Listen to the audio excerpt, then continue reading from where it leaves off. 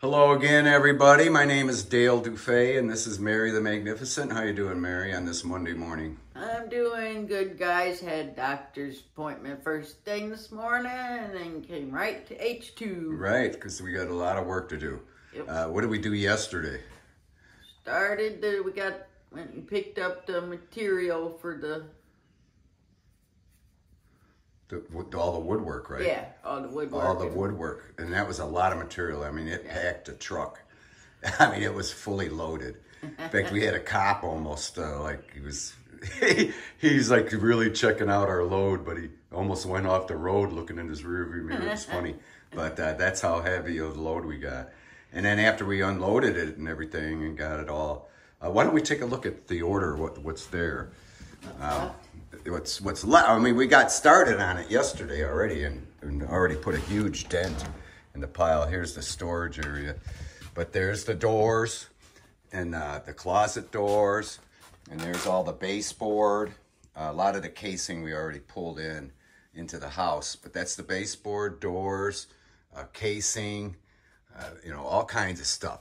That's what we picked up yesterday. Doors. And then we had like how many? I forgot how many 1x4s, but a lot of 1x4s. And what we did is we like to do everything, like make it a kit first and then put it up. And what we did is we took, all these windows are identical. There's 11 of them that are identical. So what we do is we make like a manufacturing process, which works really well. And here's our test window here. This is what all the windows are gonna look like when they're finished casing. And see, isn't that nice? It's got the 4.5-inch sill, and then the nice apron underneath it, which is basically a piece of baseboard 2.5 inches wide that we put upside down. And see how we return the ends into themselves?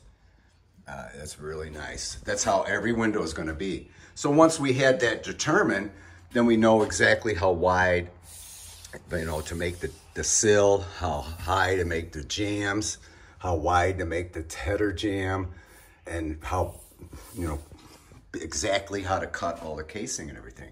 So what we did is we made a kits. There's all the other remaining windows. Here's all the sills right here. And then the top jamb, side jambs, left side casing, right side casing, and then the top casing. And then here's some more jamb material. So we have them all 11 windows ready to assemble just like that, except we were running out of time yesterday. This is getting dark and late.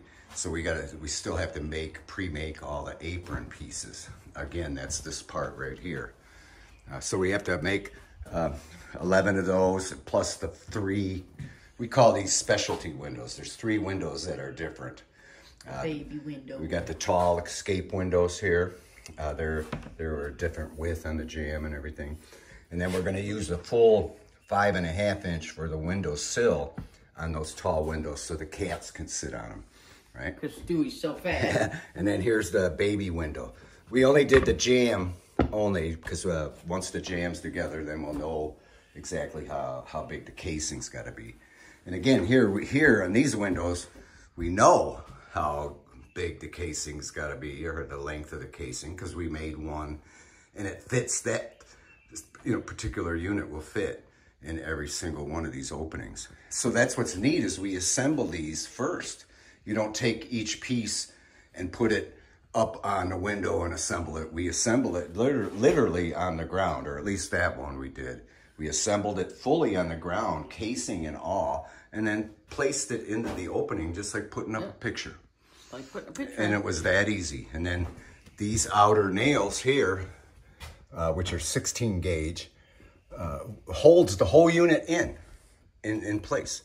And I put literally 3 in each side, 3 across the top, and then 3 on the other side. And none on the inside, so there's nothing. Yeah, that way you don't have to put any nails on the jamb whatsoever, because it was already pre-assembled and it's all super strong.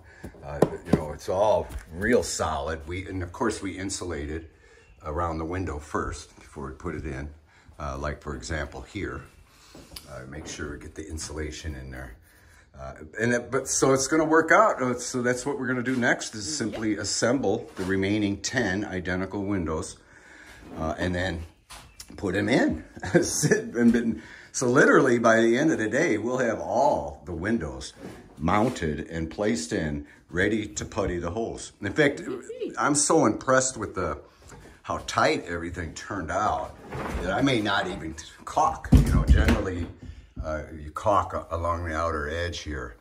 Of course, if I did, you know, we would spray one coat first on the woodwork, which would, in a sense, you know, prime the drywall, and then we can caulk it at that point before the final coat. But I don't think I even need to. Generally, sometimes you have to caulk everywhere because of gaps and everything. But everything's so tight that I might not caulk anything. Just putty the holes. And then we're gonna, of course, we'll have to mask off the windows, the vinyl part that's showing, which isn't much, as you can see. And then we're gonna spray all the woodwork. It's gonna be fantastic. It's gonna look just amazing. And also, not only is this way faster and more efficient, but it's also more perfect. It's a better way to do it. And it turns out, you know, more perfect. Same with the spraying when we do the paint. Not only will it make the painting look awesome, it'll be faster. That's what we're trying to achieve here. And then right after we get the windows in, then we'll finish off the casing on the doors, like these doors. We'll put the casing on the outside here, and then we'll hang the pre-hung doors, put the casing on them. And then the final part of the woodwork is the baseboard. And then we'll run, which I showed you out in the storage area. We got all that baseboard, 12 footers, and we'll put that all down. And then we'll have all the base shoe pre-cut and ready to go for when we put the floor in. After everything's painted, after all the mess is done, we're gonna put our brand new floor in and then put the base shoe down. And of course, we'll keep recording our progress, you know, like maybe do some time lapse perhaps of us assembling the windows. We'll try to do that, because we're gonna set up a table right here in the middle of this room here, and then simply assemble the windows. And it goes real quick. Once we had everything figured out, it went real quick, you know. And then being 11 identical windows, we got the first one all figured out, then the remaining 10 is a can of corn. It's an old school saying, but we were really excited about getting all that material yesterday, and yes, we were. it was awesome. It was a beautiful day. We were able to load up everything, get it over here. Today it's supposed to rain, which is fine with us because we're going to be inside cutting. Let's show them where we did we could have cut everything outside, but we set up a really nice setup where we just vacuumed. You know, used a vacuum. This is the nice saw that was donated to us. Thanks to all you donors out there.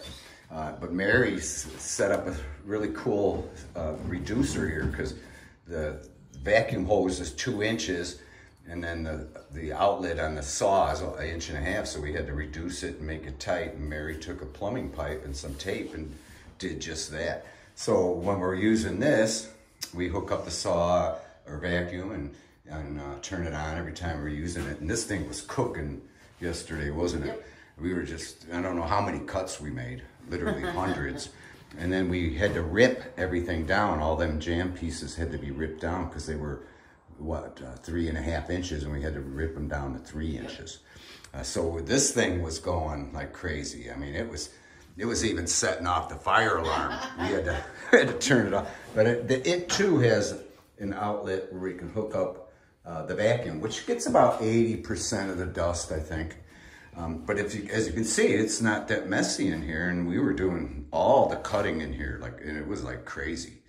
We were like machines yesterday. We got our pile of strips here. Yeah, that's all the cutoffs that we had to rip off. We did all the cutting to length first, and then we ripped each individual piece. And I think there was like 40 pieces we had to rip. I think it was 46 pieces. We had to literally rip all of it. So that's what we were doing yesterday. Once we got the one with one window figured out. And then we just simply made a list right here of all the pieces we need, you know, right there. And then I needed 10. We had to take 10 1x6s at 34 inches, 20 1x4s at 34, 10 1x4s at 29.5, and so on. And here's the apron measurements. That's why this hasn't been crossed off, because we have to do this yet. So we have to do 12 aprons at the same size. And then, of course, that little one's different. So, but these ones are the same width, so we're able to do the apron and top piece casing on these because they're the same width as all the other windows. But they're narrower width on the rip there, you can see. And then again, we're going to keep the super wide 5.5-inch sill. It might look, you know, out of place. But we're doing it for a purpose, for the kitty cats. Because these windows are low enough for some of the bigger, heavier cats we have to jump up on. Stewie being one of them, right? I might still have to put her a little stair there. Yeah, little Stewie, she's pretty big. But then Masseuse is getting huge too. Here's the original plans I did before we even started. And we've held everything to plan here exactly. So, but that we're going to hang that up in our shed when we build our shed. Here's the bathroom. We're getting the plumbing all hooked up. We do have it actually all hooked up. We just kind of stopped because of the carpentry. Yeah, we got to do the shower head and stuff. Yeah, which is already done. We did it. If you look on this side, we completed it all. We got the drain all hooked up. We got the P-traps filled with water down there, so it's not going to let the gas escape. And then over here, if you can see on this side, we have the faucet all mounted, ready for the supplies to be hooked up. So it, you know, everything worked out real good. That's why we kept this wall open, because we want to run the supplies to the toilet, of course, and the cold water to the toilet, and hot and cold to the vanity. And then, of course, hook up this laundry setup. So we got the dryer vent all ready to go and hooked up. It goes straight outside here, outside the door. Got the wire brought up for the dryer, the you know, the 220 to the dryer and all that. So, you know, and actually I went under the crawl space to do that the day before yesterday, and it's still really nice down there, nice and clean. And I was glad to see that, even though I still put on my one piece. I got like a one-piece suit here that I put on when I go underneath. Because there is dirt down there. But you can see I got dirt. And there's not that many spiders. Not as many as I thought. Because there was like a gazillion when we tore it all out. Oh my gosh. It was like a haven.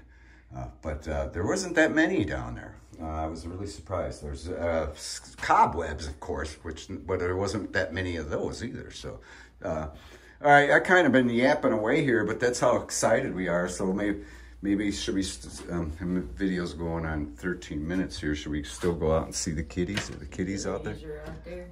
Let's see. Oh, look at there's a ding in the drywall from the door.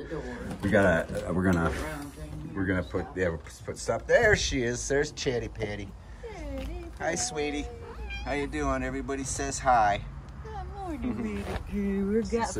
She's such a good girl. We got her belly full, yeah. Put the washer and dryer out here and covered it with the tarp. Yeah. Did you see Crooked Tails yet? Yeah, she came up out there same time. Oh, okay. She's probably sitting on the front porch. Usually there's one cat on the back porch and one in the front. The front porch is kind of funny. All right, so I hear somebody. There she is. Thought I heard her. How you doing, Crookeds? Where's she hiding? Was she going towards you? How you doing, sweetie? Everybody says hi. How you doing, babe? It's she who has tail that is crooked. She's such a good girl. You look real pretty by the flowers. Both of you do. Look so pretty. So anyway, we're glad we got to see the kitties. And is there anything else you want to say before we end this video? Just want to say I love you guys and thank you guys for everything you've done for us, and we really appreciate it. And thank you for all your donations that help out here with the kitties and stuff. And I'll put my links for the Cash App and the PayPal in the description box below the video. And I love you guys, and I hope you guys have a wonderful Monday. Okay, so with that, we thank you for watching, and we'll talk at you later. Love you.